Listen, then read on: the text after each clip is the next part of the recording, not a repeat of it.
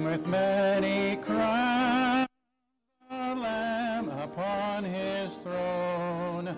Hark how the heavenly anthem drowns all music but its own. Awake, my soul, and sing of him who died for thee, and hail him as thy matchless King throughout eternity. Crown him the Lord of life, who triumphed o'er the grave, and rose victorious in the strife for those he came to save.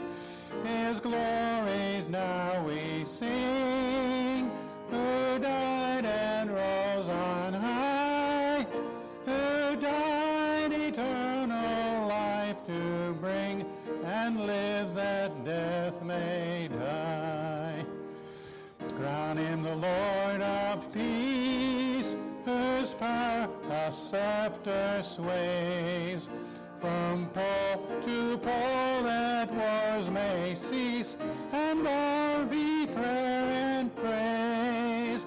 His reign shall know no end, and around his pierced feet fair flowers of paradise extend, their fragrance ever sweet. Crown him the Lord of love, behold his hands and side, those wounds yet visible above, in beauty glorified. All hail, Redeemer, hail, for thou hast died for me. Thy praise and glory shall not fail throughout eternity.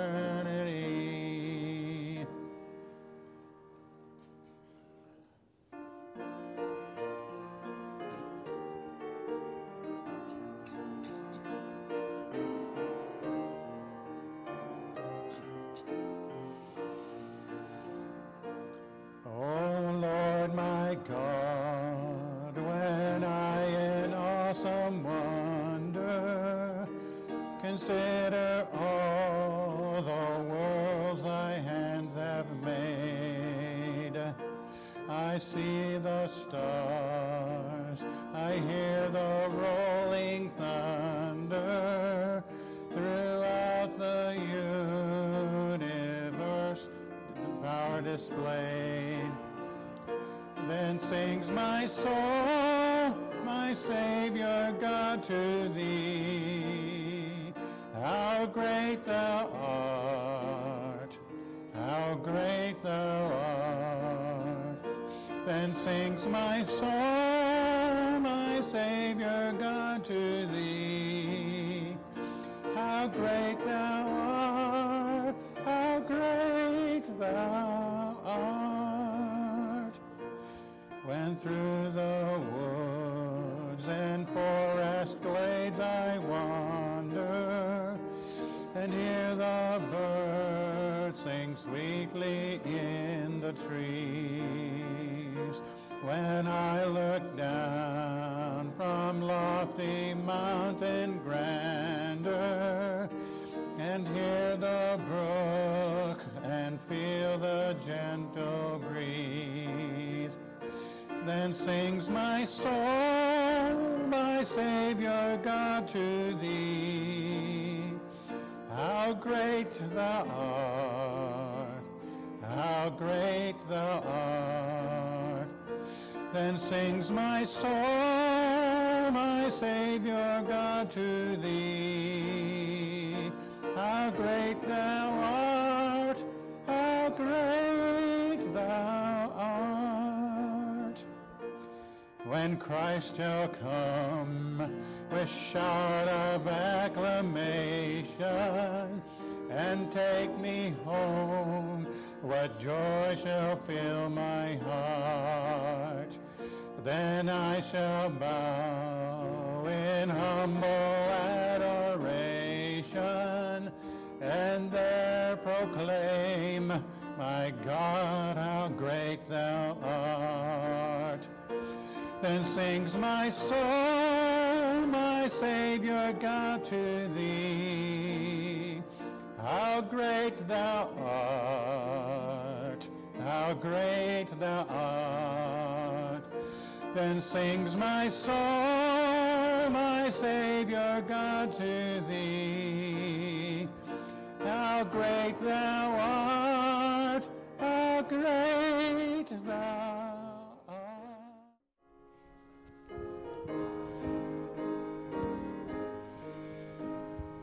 Take the name of Jesus with you, child of sorrow and of woe. It will joy and comfort give you. Take it then where you go. Precious name, oh how sweet, hope of earth and joy of heaven. Precious name, oh how sweet, hope of earth and joy of heaven. Take the name of Jesus ever as a shield from every snare. If temptations round you gather, breathe that holy name in prayer. Precious name, oh how sweet, hope of earth and joy of heaven. Precious name, oh how sweet, hope of earth and joy of heaven. Oh, the precious name of Jesus, how it thrills our soul with joy. When his loving arms receive us, and his songs our tongues employ. Precious name, oh how sweet, hope of earth and joy of heaven. Precious name, oh how sweet, hope of earth and joy of heaven.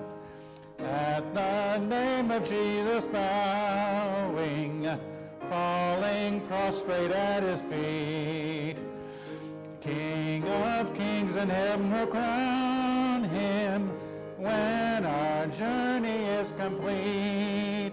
Precious name, oh how sweet, hope of earth and joy of heaven. Precious name, oh how sweet,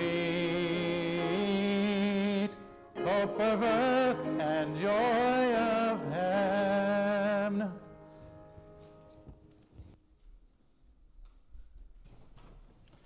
I have a song that I want to sing before I preach.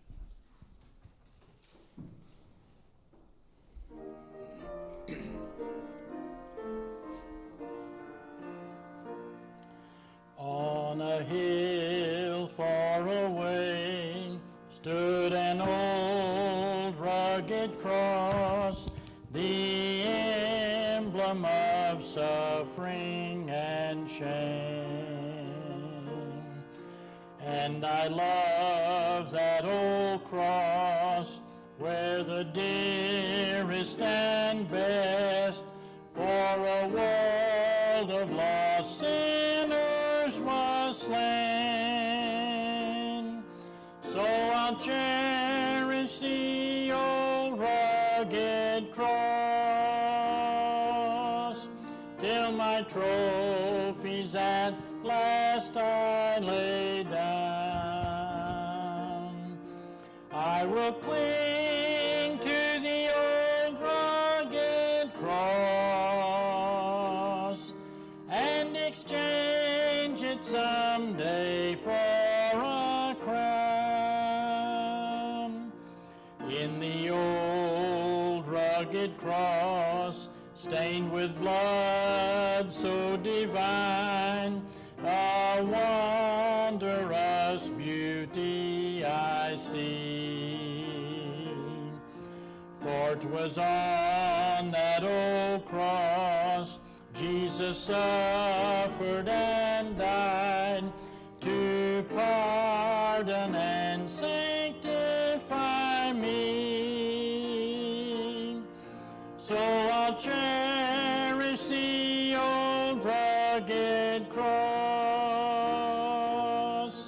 till my trophies at last I lay down. I will cling to the old rugged cross and exchange it someday for a crown.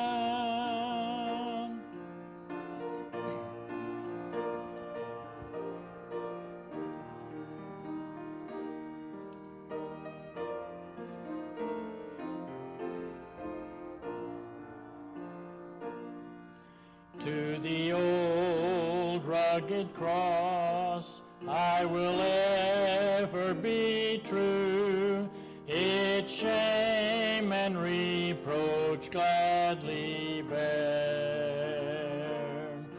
Then he'll call me someday to my home far away, where his glory forever I'll share. So I'll cherish the old rugged cross till my trophies at last I lay down. I will cling to the old rugged cross and exchange it someday for a crown.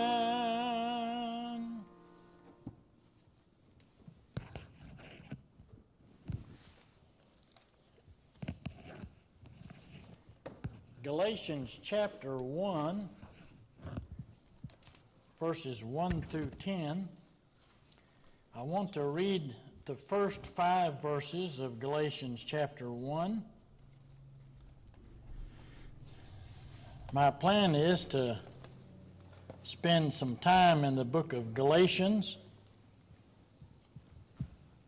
Galatians 1:1 says, Paul, an apostle, not from men nor through man, but through Jesus Christ and God the Father, who raised him from the dead, and all the brethren who are with me, to the churches of Galatia.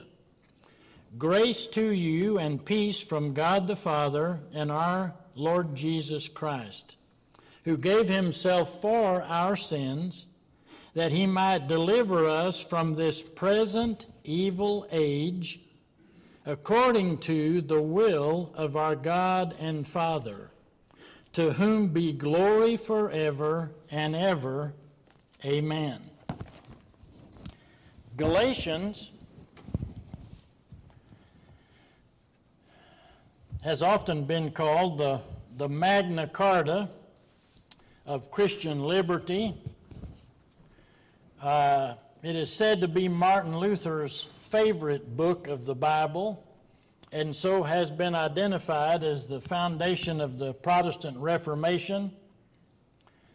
We remember he was a very important person as it related to the Protestant Reformation and the breaking away from one organization and the many things that happened there.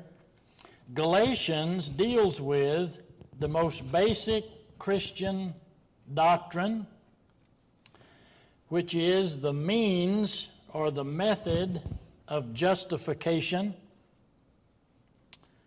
Salvation comes by faith alone and not by obedience to a code of laws.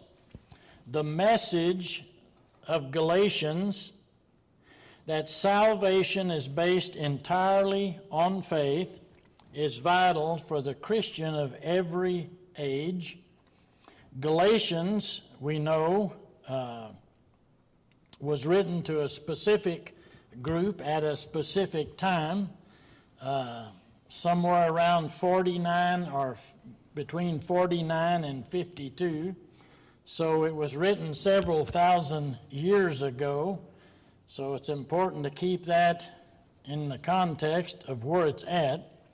The theme of Galatians is salvation by grace. One particular theologian states the one basic theme of Galatians is the gospel of justification by faith. Justification by faith.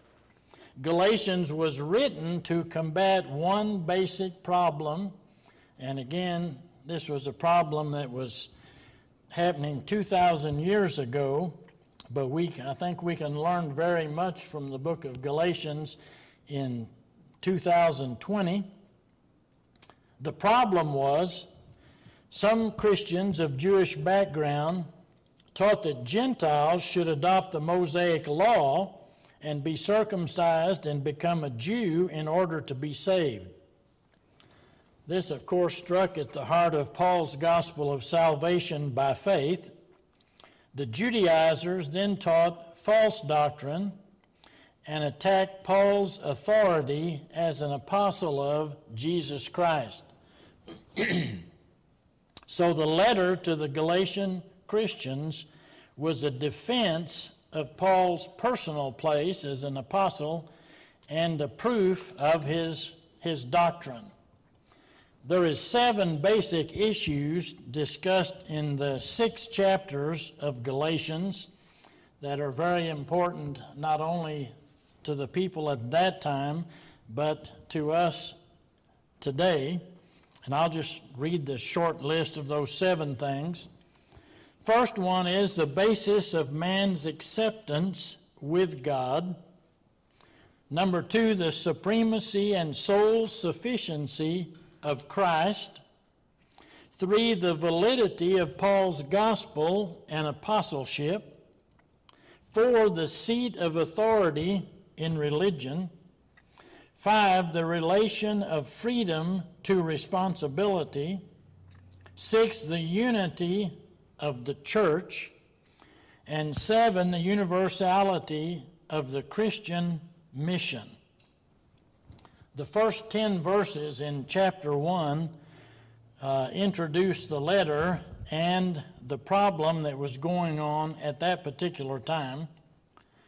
Letters like this one, written to the Galatians, were written in the customary letter style that was common in Paul's day.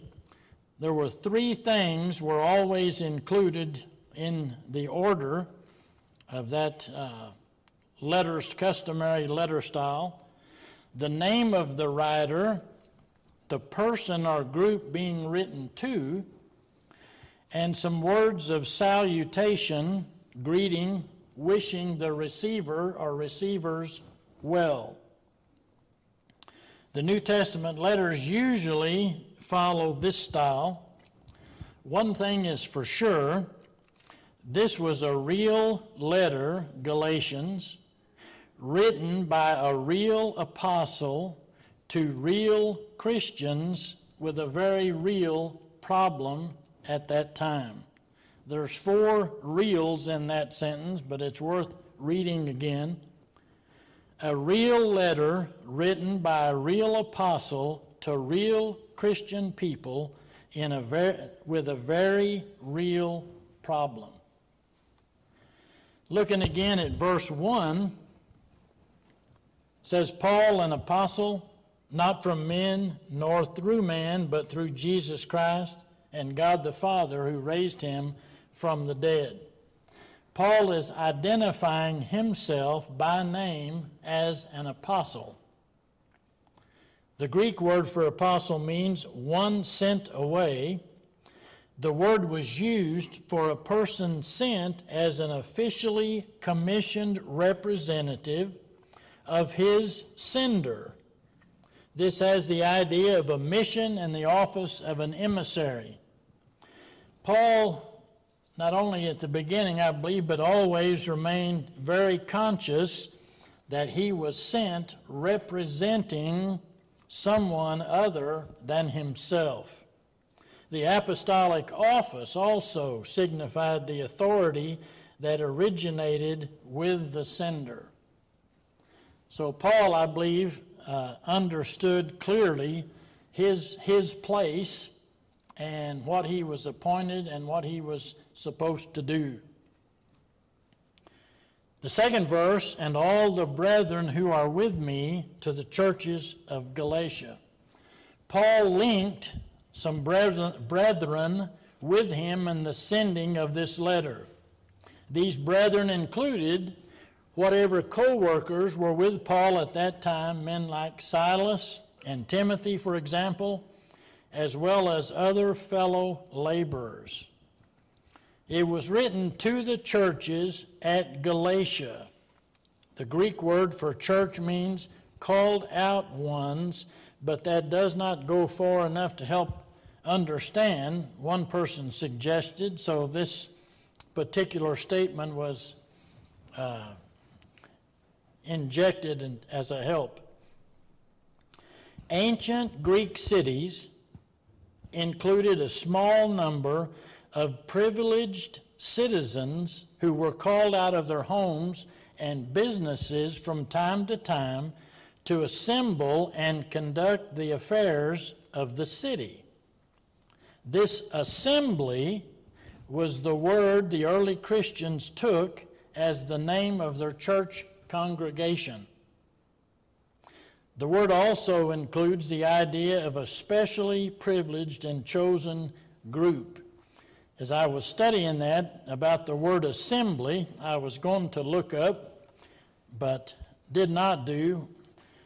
The word assembly, I was just thinking, I wonder if that is how the Assembly of God church denomination decided to come up with their name. That'd be interesting to look up, and I'm going to do that.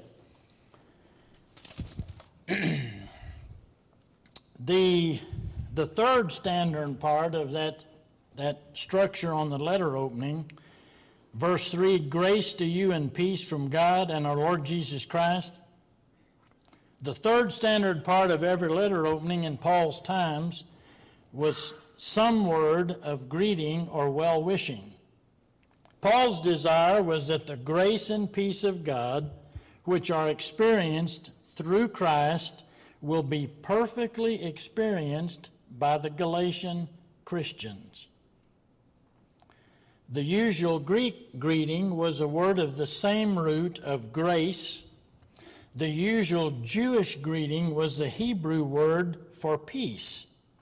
The Christians put them together, and the greeting served as a continual reminder that genuine grace and true peace are found only in God by Christ Jesus. Grace, as you know, is unmerited favor. We can't do anything to earn grace. We can't earn our way to heaven. We can't earn grace. Grace is unmerited favor, and peace is an assured, confident calmness of soul in respect to God. Peace is an assured, confident calmness of soul in respect to God. We as a nation, as a world, we need a real good dose of peace. Confident, assured calmness of soul in respect to God. Christians are the only ones who can experience, in the truest sense, the grace and peace of God. The question is, do we believe that today? Do we accept that? Christians are the only ones who can experience in the truest sense the grace and peace of God. Verse 4 has three parts. Who gave himself for us, that he might deliver us from this present evil age, and that is the wording right out of the text, from this present evil age, according to the will of God our Father. Notice the beginning of the verse says, who gave himself for us. They did not take his life. They thought they took his life, but he really gave his life. He could have not only called 10,000 angels, he could have called 10 million angels and stopped it. Who gave himself for our sins to deliver us from this present evil age according to the will of God our Father. So it was God the Father's will that Christ Jesus go to the cross. And then verse 5 is a praise. To whom be glory forever and ever, amen. But verse 4 and 5, they contain two unique additions to Paul's customary opening. And the main reason is to affirm that forgiveness of sin is found only in the work of Jesus Christ, not the law, because we know in Scripture it says that Jesus came to fulfill the law. The false teachers at Galatia presented their case on two fronts. The first one was denying that the Apostle Paul was an apostle, and claiming that the other point was justification requires not only faith, but also the obligations of law observance. Well, that went against everything that Paul stood for. So those were the two things that they were teaching falsely. Verse 4 itemizes three facts about the redemptive work of Christ. Jesus was sent to shed innocent blood, to redeem us, to buy us back. Those three facts about the redemptive work of Christ: he gave himself for our sin. This is the heart of the gospel and the foundation on which everything else is built. Next, tells us the purpose of Christ's redemptive work, the reason why he came, the reason why he was sent. That he might deliver us from this present evil world. The word translated deliver is a rare one in the New Testament, carries the idea of plucking out or snatching away. Rescue. This present world or age in the Greek is evil, and this was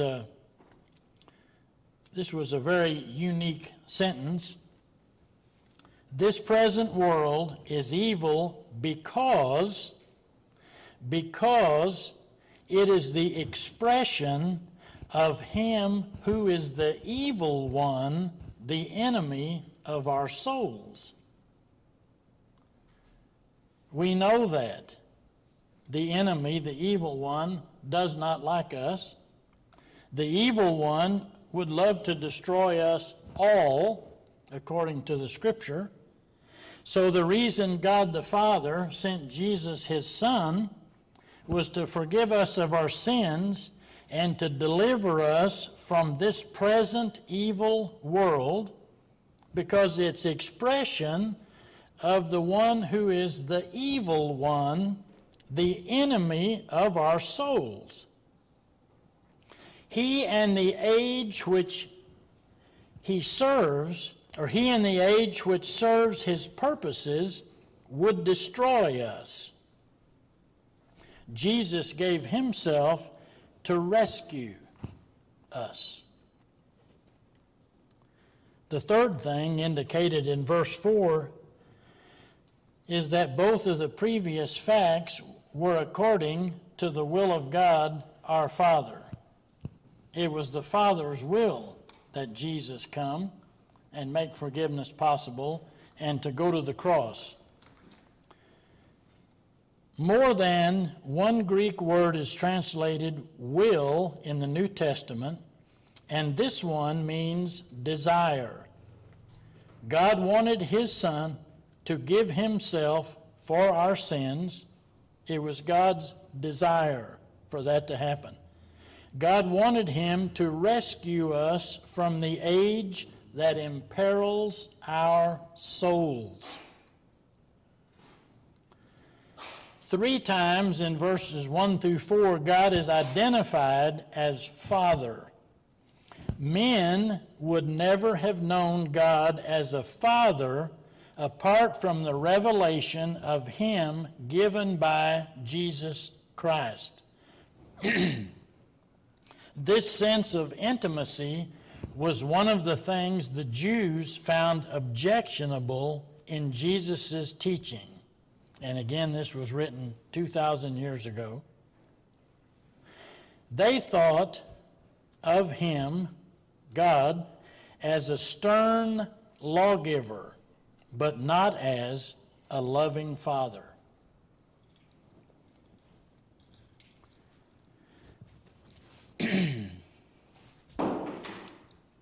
Verses 6 and 7 have four serious things found in the false teaching. And that is what Paul wrote this for, to combat the false teaching and help folks get back on the straight and narrow. The first of these is being removed from him who called you. Read verse 6. I marvel that you are turning away so soon from him who called you in the grace of Christ to a different gospel, which is not another, but there are some who trouble you and want to pervert the gospel of Christ. So he says that he was surprised that they had so quickly been sort of some teetering on the brink of going back and accepting and believing the falsehood. To accept the doctrine of justification of law and works was to be transplanted from the grace of God. The second involvement is the acceptance of a false gospel. Another gospel, which is not another, in Greek the two anothers are not the same. The first is a word which means another kind of. The second means another one of the same kind.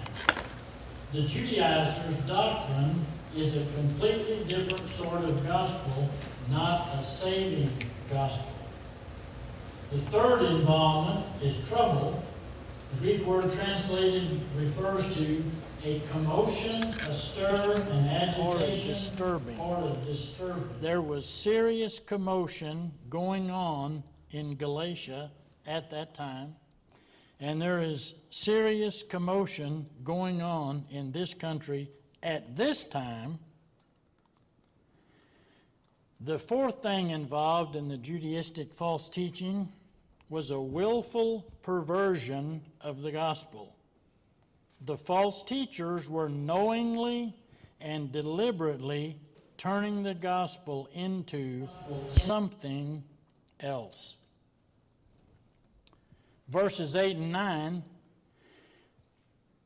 are a sacred curse pronounced on any who would substitute anything for the pure gospel of justification through the finished work of Jesus Christ. The curse in 8 and 9 is so solemn it is stated twice. Paul included anyone potentially in the curse: himself, an angel, a man. Accursed is anathema. This word comes from the Old Testament idea of ban.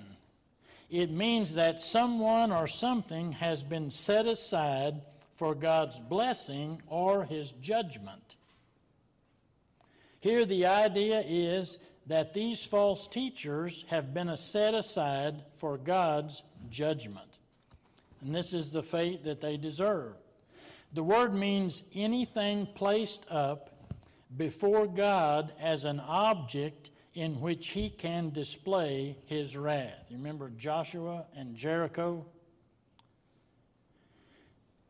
Jericho was set apart to the Lord as an object.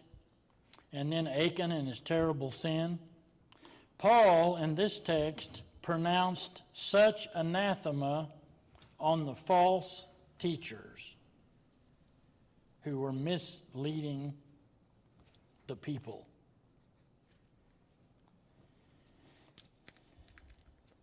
I read most of that, as you can see, because I thought it's very, very important, and I wanted to be sure and go through that information as an introduction to the book of Galatians. One reason, and then two, there is very much parallel, pardon the English, between 2,000 years ago and today. Many of the issues, I believe, happening and going on now. But the part, I guess, that really, the most important part, I believe, and I wanted to stress quickly one more time, verse 4, who gave Himself for our sins, that He might deliver us from this present evil age, according to the will of God and the Father. Heard a song either yesterday or last night. The name of the song was, "Does Anyone Here Need Jesus?" I thought, I've heard a song like that before. And it just kept repeating over and over again, does anyone here need Jesus? And I thought, you know what, that is a very appropriate question to ask. Does anyone here need Jesus? If you do, you can come to this altar. If you do, you can either call me or text me or something, and I'll be more than happy to talk to you. If you already know Jesus and you feel that you need to spend some time talking to Him, I invite you to do that. He came so that forgiveness would be made possible and to deliver us from this place to eternity with Him.